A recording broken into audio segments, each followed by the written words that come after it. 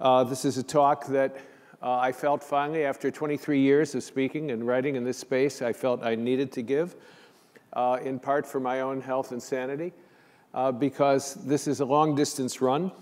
It's not a sprint, and yet so often what we discover is that it's managed as if it were a sprint, and the cost and the consequences to the men and women who practice this craft and dark art are not always apparent until it's too late to do anything about it.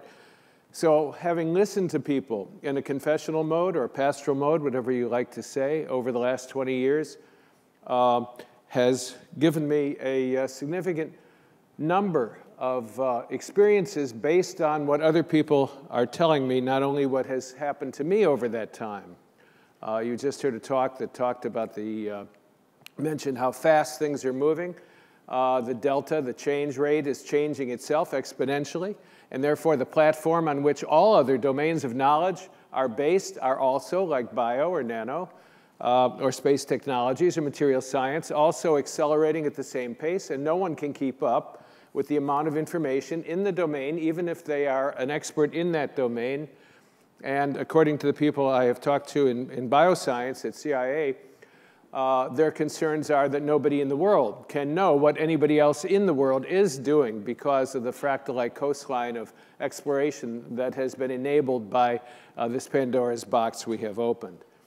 So I want to talk about some of the consequences to us as human beings, not just as security practitioners or professional intelligence people, and they often overlap.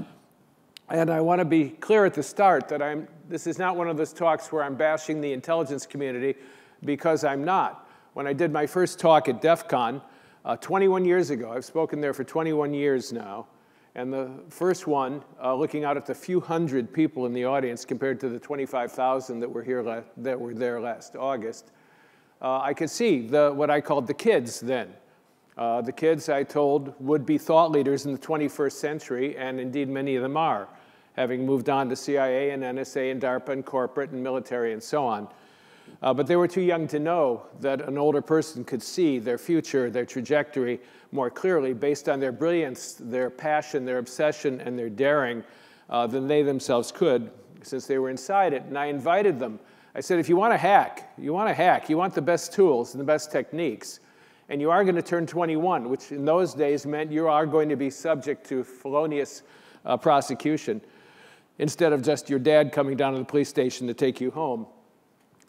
It's necessary for you to go somewhere else where you can come in under the umbrella of the intelligence community, where you have the best tools, the best techniques, and the best mentoring from some of the brightest people in the world, and you get a get-out-of-jail-free card, because you get to break the laws of every country in the world in your work, except that of those of the United States. Now, of course, you know that's changed. Now it's +1. But it gave you cover.